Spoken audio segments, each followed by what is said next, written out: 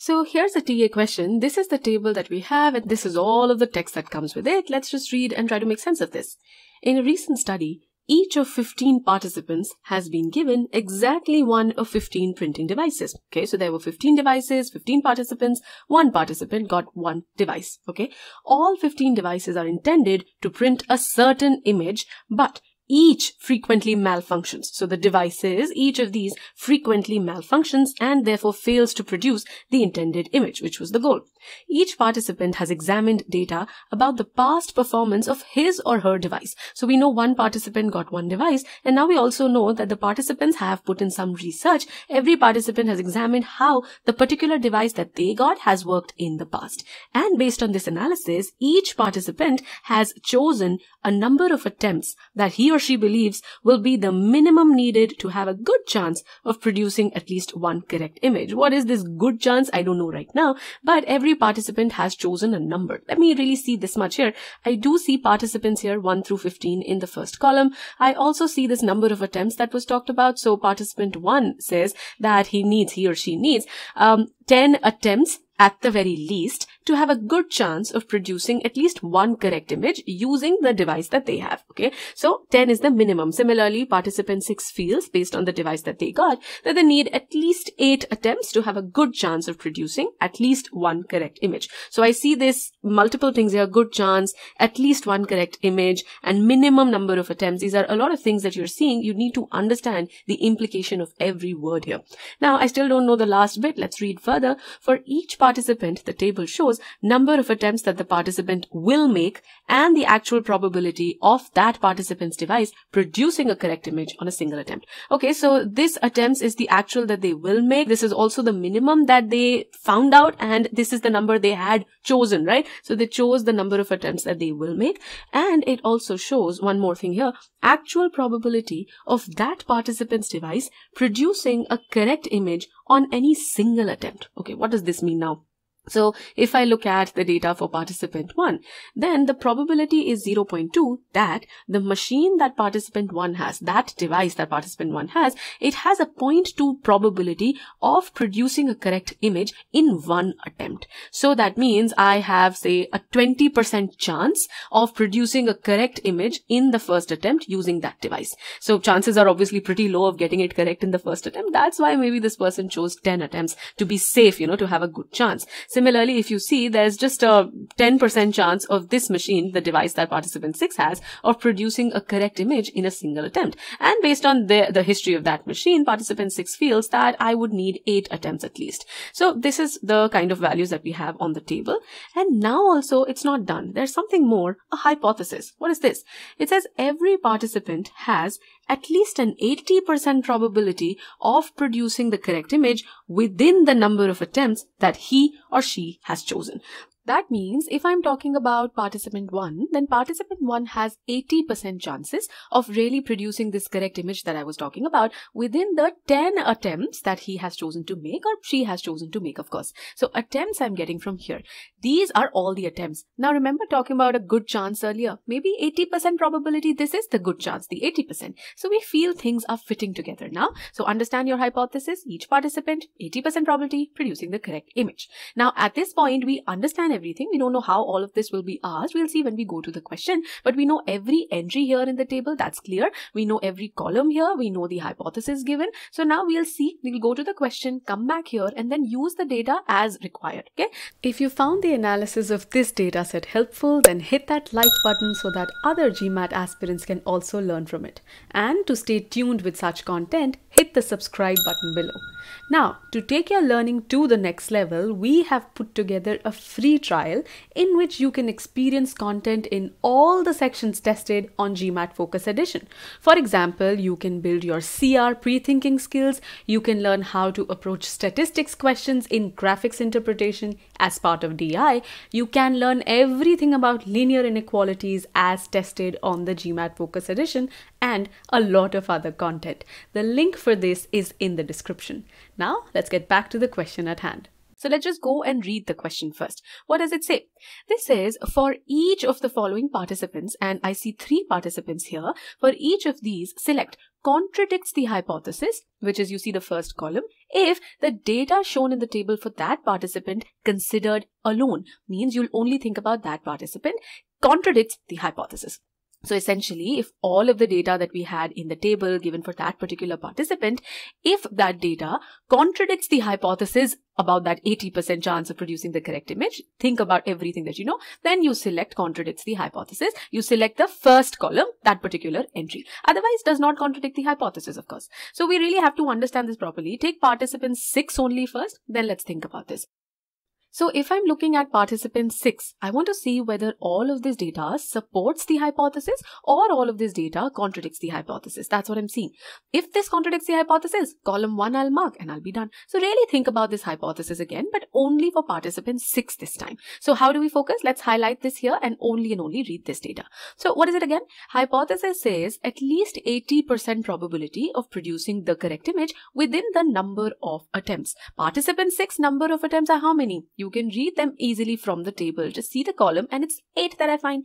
That means it's 8 attempts I'm reading. I want to see is the probability of producing the correct image within these 8 attempts only. Is this probability at least how much? 80%. So greater than equal to 0.8. Now this is what I need to see. If this happens, if I get the answer to this as yes, then what will that mean? For me, if this is indeed greater, it means it is supporting. No means it's not. So no is where I mark contradicts the hypothesis and yes is where I mark does not contradict the hypothesis. So my criteria is very clear. How am I going to finally mark my choice? Let me try to find this now, this probability of having the correct image within these 8 attempts. So see everything together. So I know the probability of getting a correct image in a single attempt is 0.1. That's what's given to me. So I am saying I get a correct image in these 8 attempts. Now, at least one correct image I should get in these 8 attempts, right?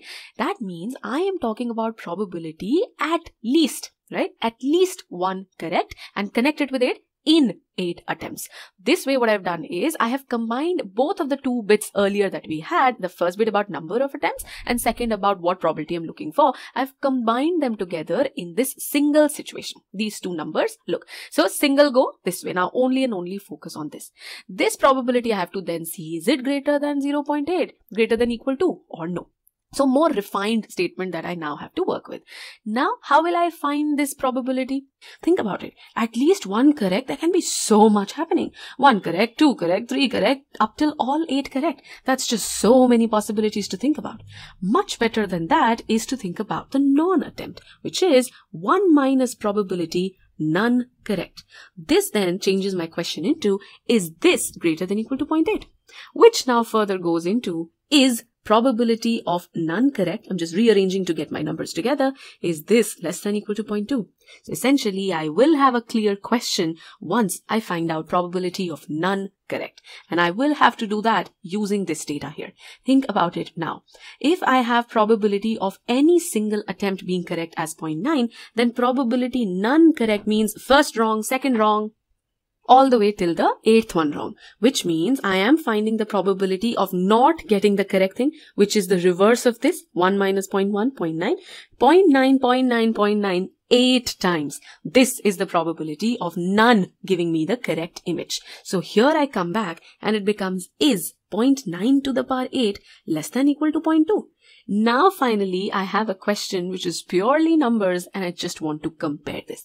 Now at this stage, I want to tell you that there are 2 ways in which you can do this. One is you can estimate the value of 0.9 to the power 8. I'm going to show this to you. Second is you can simply go on the calculator and then find this value. I'll show both of these to you one by one. If you like estimation, do that. If you're not comfortable with that, go to the calculator. Similarly, if the calculator seems too crazy for something like this, then you use estimation. So let's think about the estimation bit first. I'll organize the screen a little. At this point, let me ask you this. Could you have arrived at the approach of solving this question with this level of clarity had you not spent the effort in thoroughly understanding the information presented? Such is the power of the process of owning the dataset. And because this skill may not come naturally to many of you, we have created a course architecture that ensures that we teach you this skill through every guided quiz in the e-GMAT DI course, and we reinforce the same in every practice quiz.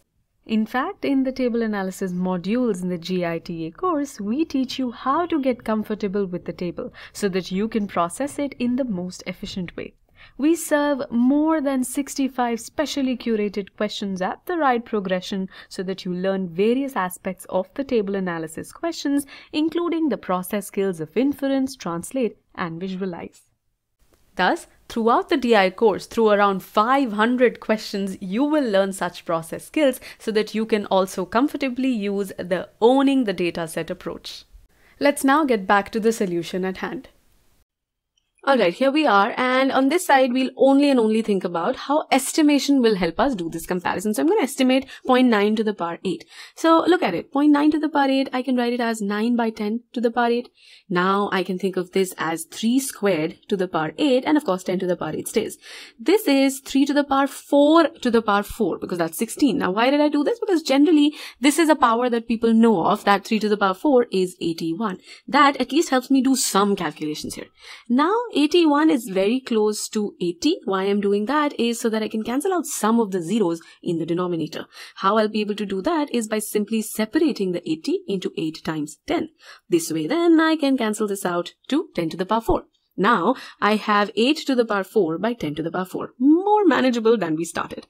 Now 8 to the power 4 is what? 8 squared times 8 squared, and I know that as well. So it's 10,000 in the denominator. Remember, the goal is simply to compare it with 0.2. So you don't have to be very exact. So for example, this thing here, if I had 60 times 60, then it would be 3600. I know this is way less. My actual answer will be more than this, but 3600 over 10,000, which is going to be 0.36. That means my actual answer, which is more than 0.36, can I now say that it is less than 0.2? Of course not. 0.36 and more than that is obviously going to be greater than 0.2. So I get a no to this answer, to this question that we were trying to answer, and I already knew what I would do if I get a no. We knew that if we get no, we will mark contradict in the choices. So coming here, participant 6, we mark contradicts the hypothesis. We are done.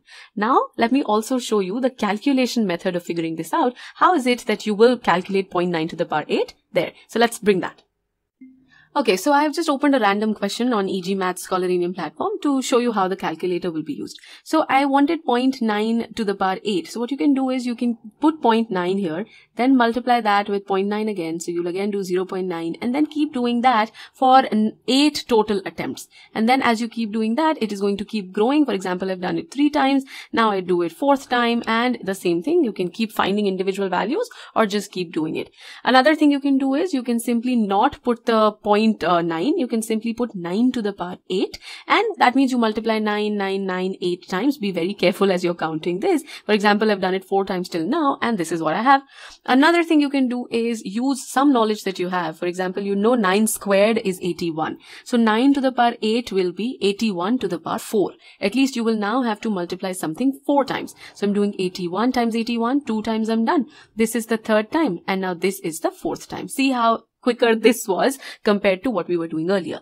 Now we have to divide this by 10 to the power 8. So you simply move this decimal place 8 places to the left, and it is going to get you to 0.43 right at the beginning. And if it is 0.43, obviously it is still greater than 0.2. So your answer does not change. So I essentially showed you 3 ways of doing this. 1, really put in 0.9 into 0.9 into 0.9 this 8 times, which was more challenging compared to what I did next. Next I did just find 9 to the power 8, 9 times 9, this 8 times, and then make sure to divide it by 10 to the power 8. And then the 3rd thing that we did was to use some of the values that you already know, like 9 squared you know is 81. So 81 to the power 4 was a lot faster to put on the calculator because you just had to put something 4 times. So see how I did use the calculator in all 3 ways, but how the last one is way more efficient than the first 2. So this is a very good question to show you how you can use the calculator efficiently. You're using it in all ways, but still there is a difference in what you're doing in each case. These have scope of error because you're doing something 8 times.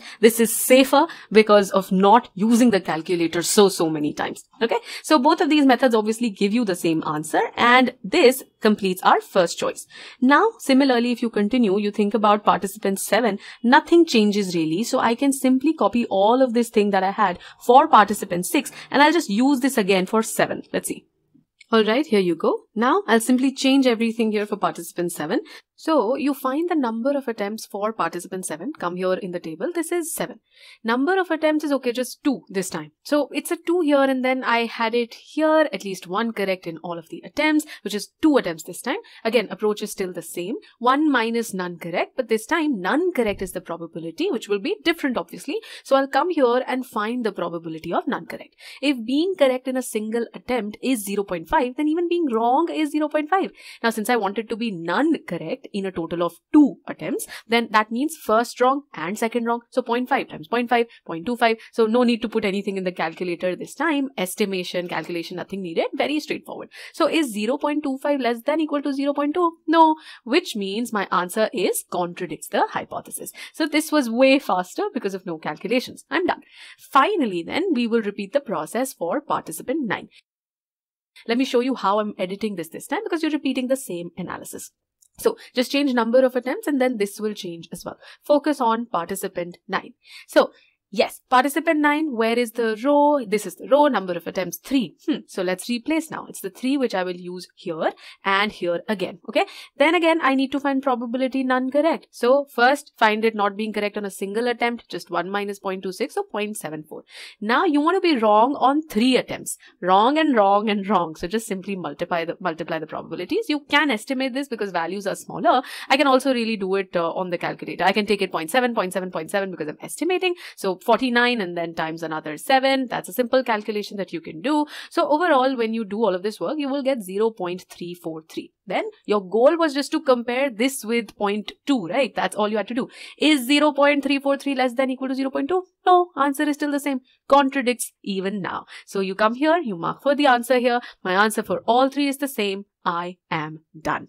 Let's summarize this question nicely. So first, there was a lot of text given about what the situation is. So many participants, so many devices. Then they were doing some examination. They were seeing, okay, past performance, choosing number of attempts. There was a lot going on. So it was very important that you own the data set. You really understand how this table is created. What are the values that it shows you? Then it topped it with a hypothesis, which was fancy here, hard to understand in the first go. Now then, we had these participants, we had to evaluate whether the hypothesis was satisfied for them or not. And for each participant, we did exactly the same work. So I'll just summarize it using participant 9.